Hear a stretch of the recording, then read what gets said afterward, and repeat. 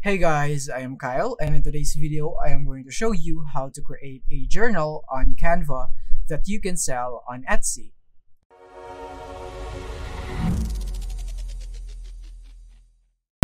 Alright, so now here we are, and we're currently here on Etsy. And before we go here into Canva into creating our own journal, we will be scouting out some competition right here on Etsy, or maybe some inspiration if you would want that. So from here, when you're in Etsy.com, the first step that you would do is go into search button and type in journal. Or if you have some specific journal in mind, then you can go for maybe gratitude journal if this is what you're into, gratitude journal or reflection journal or whatsoever. Then you can just click on the search button and type it there, and you would see the journals right here that is on sale with that category.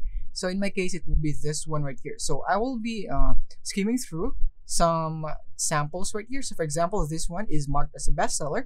So I can click on this one right here and I could read its content, what it's all about, the description, how did the seller construct the details of this journal right here. Then I can observe some of it right here. But if you want, you can also buy this product. In that way, you would know the contents of it and you would have a more concrete vision, or maybe a concrete way of learning what is in it is needed in the journal or whatsoever right there. So especially if you're a beginner, this is really helpful. So you can scout out right here some details about the product right here, what made this the best seller and so on. And you can see some details right here, and you can also see the reviews and so on, so that you would have some idea on what would be the great content for to be in your journal right here. So you have these different graphs and so on right here, which are easily created in Canva. So we'll be discussing that later. You can see it right here. So as you can see, this has 3 PDF files right here, and you can read some of it right here, and you can always go for more. For example, this one right here, then you can always scout for this one right here, and you can know more about the details. But yeah, that is basically it for that step. Just wanted to share that to you because that is a really great tip, especially if you're a beginner and you're just starting out in your journal journey. So now let's proceed here into Canva and let's actually make some journal right here. So the first thing that we will be doing is we're gonna click here on create a design, because from here we will be able to make our own size for our canvas right here, or for our work. So for example, the most common one is US letter right here. US letter, this is the most common size for a journal, so you can go for this one right here.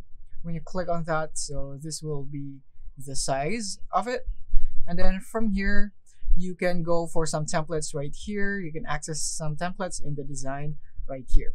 So yeah, this is the most common size, but take note that you don't have to follow this exact size. I'm just showing you an example. And then from here, before we get into the main features of Canva, let me just show you a quick run through on the sections right here. So from here, you can basically see all of the main controls here on Canva, or features. You have the design, elements, text, brand, uploads, draw, projects, apps, and so on. This is where you most likely would control the content of your work. And then from here, you have this page right here. So you can click on this one to expand this. So this is basically where you can see all the slides or all the pages of your journal. You can click on add page and you can see it all right here.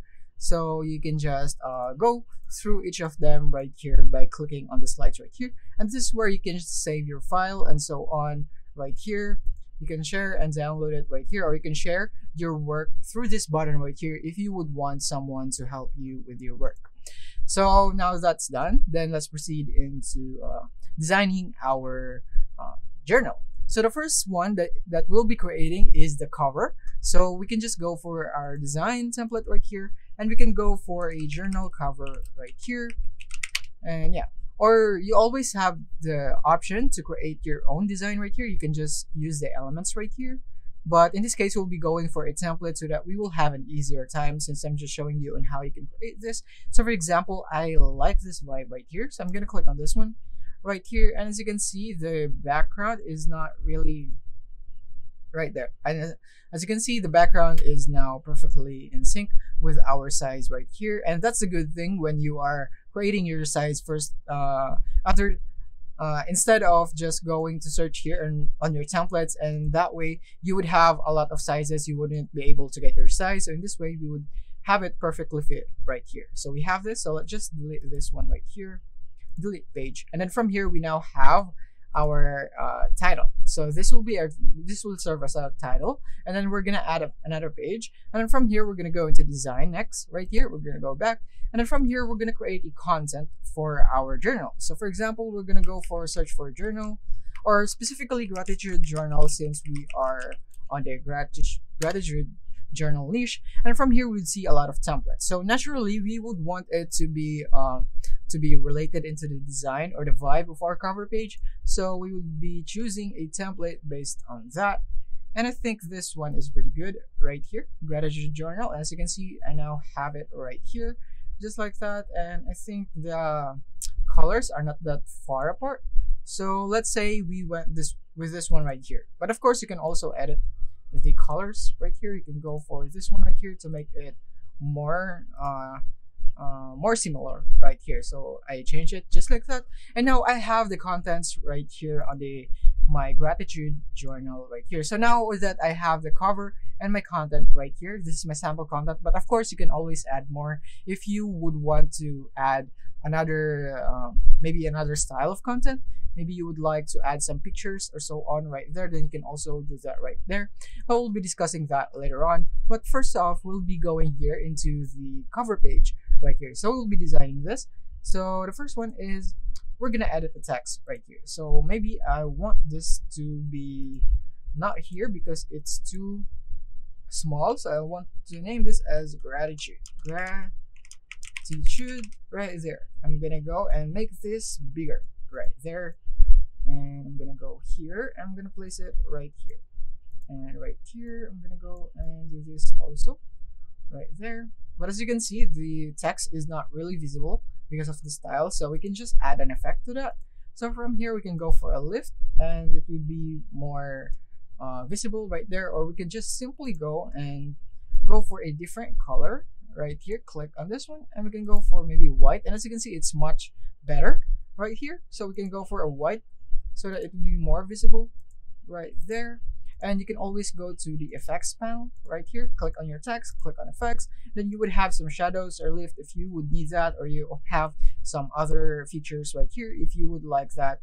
Then yeah, you can just edit it easily by just going through this toggle right here. So we can go for lift right here. So yeah, we just want this simple design right here. So I think this is basically already good. I don't have to edit much since it has done most of the designing. And yeah, I think that's really good, except I could go and make it this bigger right there, maybe just like that. I can still make it bigger, so I'm gonna do that. Then I'm gonna make it right here, and I don't like the spacing, so I'm just gonna put this in the center right there by selecting both of them, and I'm gonna put them into the center by observing the line right there. So yeah, I think this one is good, pretty good. Or maybe wait, right there. I think that is enough for this one. So now let's just proceed to the content page. So now from here you can see the content right here. So take note that you don't have to follow this specific style. You can always go for this one, and you can go for a lines right here, notebook lines. You can go for that one if you want it to be editable. So you can even go for this one right here, as you can see, just like that, and you just have to wait for load. And then you can change the color of the background again. You can change it to like this, and then you can edit the lines individually. You can make them shorter and so on, but you can just zoom in so that you can edit it more. So you can do it right here in this section at the bottom. So you can do it like this one, and then from here you can just edit this right here. And maybe you want to put some pictures right here, so you want to make this line shorter right here, so you would have a space, and then you can put some picture right here. So let's say we can go into elements now, and then from here we want to go picture of gratitude, maybe just like that. And then you can go for some pictures right here. So maybe you can go into photos, since we are looking for a picture right here, and we can go for this one right here, and we can place it right here. So for example, you want this one right here, then you can also do that, and then you can put some designs and so on. So yeah, this is basically the use of elements. So you can just, not just photos, you can go for shapes, graphics, whatever you would need. You can even go for an AI image generator, which is really, really good. So I recommend that you go and try this. Even if you have just the free account, then you can still do this right here. And then you can add some text right here. So you can also do that. And yeah, you can edit more of this. And once you're done editing the lines, you're satisfied with the placement and so on. So yeah, with those knowledge in mind, you will be able to create a journal here on Canva using those tabs.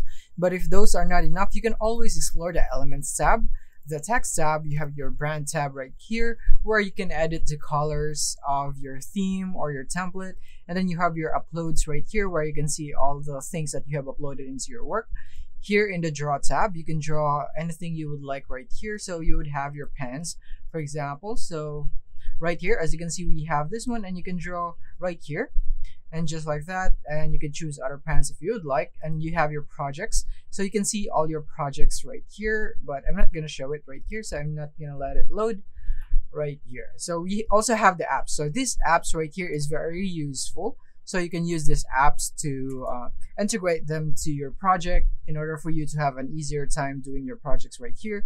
You can use the equations, you have your QR, you even have your mock-ups right here. So if you're creating products, you can do it right here. So yeah, those are basically the basic controls on how you can create a journal right here on Canva.